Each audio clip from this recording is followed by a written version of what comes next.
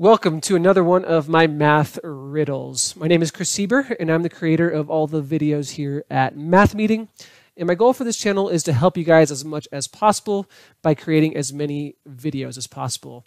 I make videos in calculus, algebra, and I even make fun math riddles like this one. And here we have a fun algebra problem that has a trinomial in the base. So we have x squared minus 5x plus 5 with a trinomial as an exponent.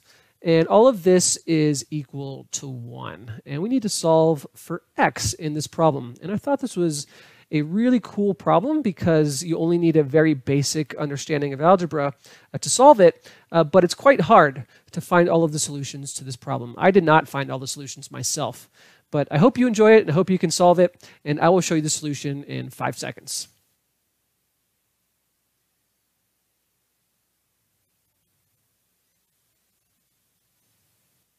All right, so I'm going to break the solution down into 3 parts, and for each part I'm going to show you a different algebra rule. And part 1 uses the rule that if any number raised to an exponent of 0 is always going to be equal to 1. As long as this number a is not 0, if the exponent is equal to 0, we know that this entire value is going to be equal to 1. So if we set this exponent equal to 0, it's going to be equal to 1 and make the equation true. So let's do that right now. I'm going to set our exponent of x squared minus 11x plus 30 equal to 0. And if we solve for x, we can do this very easily by factoring. If we can factor this to x minus 5 multiplied times x minus 6, and then we get 2 solutions, x is equal to 5, and x is equal to 6. So these 2 solutions make our exponent equal to 0, and they don't make our base equal to 0. So this certainly makes our equation true. So these are 2 of our solutions. We have x is equal to 5, and x is equal to 6. All right, so now let's move on to part 2 of our solution.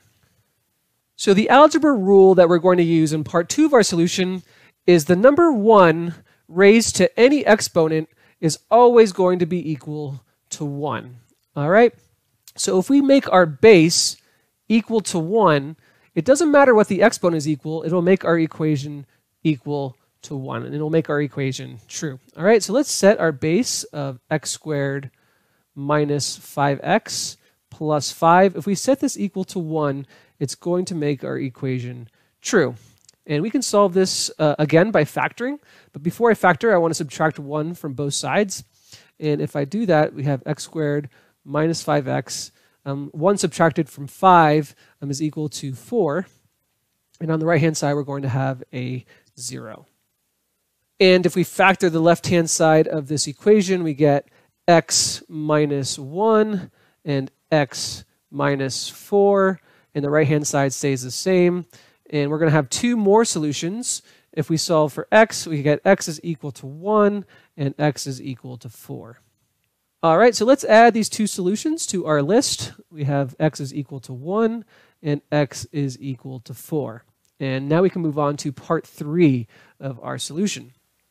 All right, so in part 3 of our solution, we're going to use the algebra rule that if negative 1 raised to any power that is even is going to be equal to 1. And it's important to emphasize that a must be even for this rule to be true.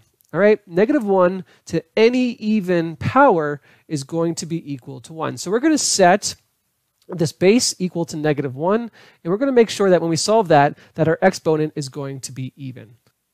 So I'm going to set our base of x squared minus 5x plus 5 equal to negative 1. And once again, we're going to factor to solve this. But before I factor, I'm going to add 1 to both sides. So we're going to have x squared minus 5x. If you add 1 to plus 5, we have plus 6. And on the right-hand side, we're going to have 0. Now, if we factor the left-hand side of this equation, we have x minus 2 multiplied times x minus 3. And this is equal to 0. And if we solve for x, we have 2 solutions. We have x is equal to 2 and x is equal to 3.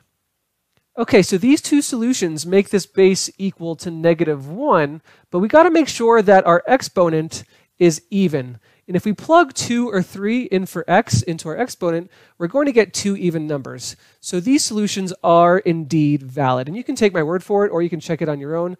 But they do make the exponent even, so our solutions are valid. And so we can add them to our list of 4 solutions. So now we're going to have 6 total solutions. X is equal to 2, and x is equal to 3. So if we list all of our solutions in ascending order, we have x is equal to 1, 2, 3, 4, 5, and 6. I hope you enjoyed this problem. If you want to keep on trying all of my math riddles, check out my next video. The link is in the screen. Once again, thank you so much for watching. Don't forget to subscribe if you want to see all my new videos, and I will see you in my next one.